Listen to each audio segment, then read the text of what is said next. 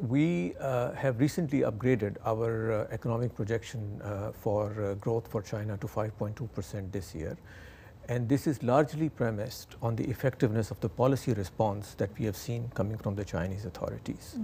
For example, on the fiscal policy side, the government recently announced a stimulus package of 1 trillion RMB to support disaster management activities as well as broader development projects.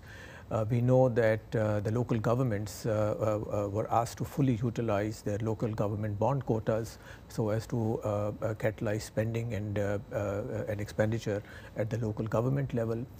On the monetary policy side, we saw that there were cuts in the policy rate, which led to an increase in the aggregate level of social financing available in the economy, which led to greater availability of credit. On the financial policies side, a cut in the mortgage rates in order to support the weaknesses that we saw in some of the property sector areas.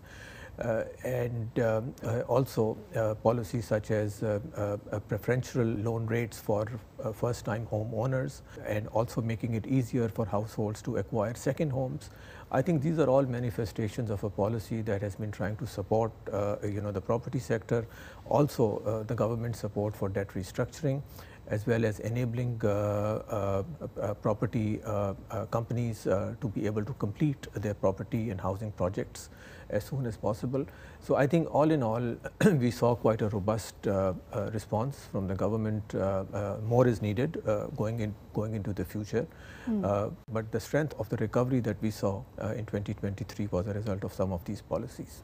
Right, and I know ADB is working closely with China on sustainable development. What role do you see China playing in the regions, in the Asia-Pacific region, sustainable and inclusive development? China plays a vital role, a pivotal role for the regional as well as the global economic prospects. China contributes about 1/3 of global growth. It contributes nearly half of regional growth. It is one of the largest trading partners for many countries, perhaps over 140 countries. It remains a central part of the global and regional supply chains. China is also at the forefront of dealing with the global challenge of climate change. It is the world's largest renewable energy producer. It is a global manufacturing hub as well.